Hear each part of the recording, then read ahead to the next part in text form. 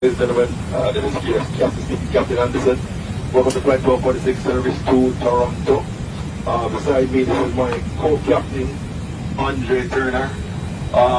The reason that this is actually going to be a very special flight for us today.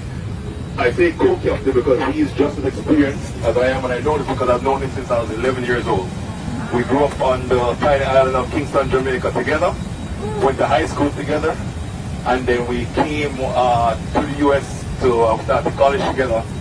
For 2 years I studied medicine, he studied accounting, and then we both decided this is not for us. And we decided we were going to fly and become pilots together. We studied in Melbourne, Florida. We moved up there together. And as soon as we got there, like 5 days later, I got a job at Circuit City selling TVs. When I finished the interview, I'm like, hey, you need somebody else? Got him a job. And then I went to a call center for the summer, working there, finished the interview, got him a job.